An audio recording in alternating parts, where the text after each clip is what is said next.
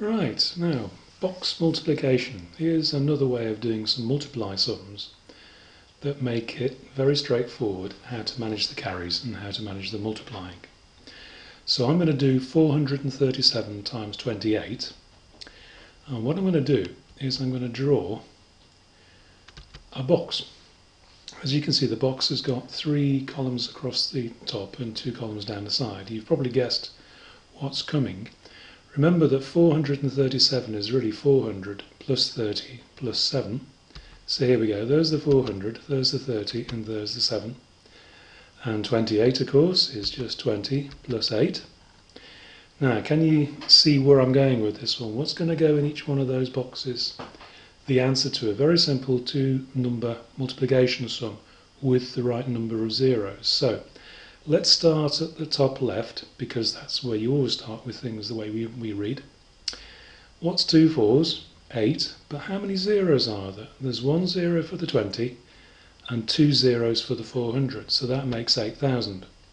This is the essence of the whole method, so just recap.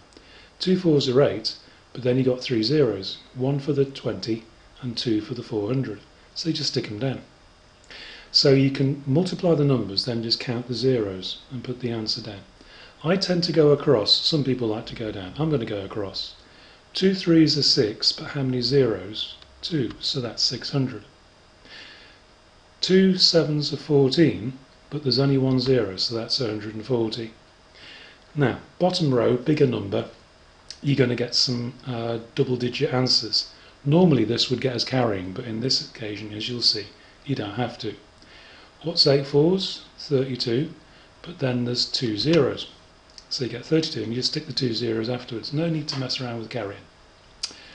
What's 8 3s? 24, but then there's 1 0. And then finally, 8 7s are 56. I always have to remember that as 7 7s are 49 and add one on quick before you notice.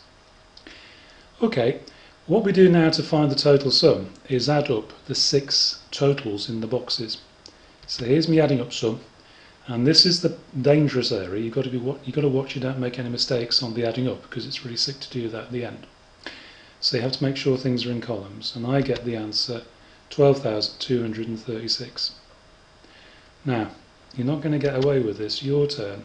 I want you to get a calculator, make up 3 or 4 sums, 2 times 3 digit, or even the 3 digit times the 3 digit, if you want to go that far.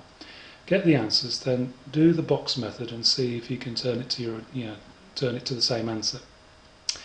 It might interest you to know that the box method can extend. You can use it for fractions. 5.5 times 2 2/3 works quite well in a box fraction, in a box layout.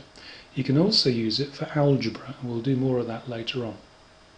That's me lot.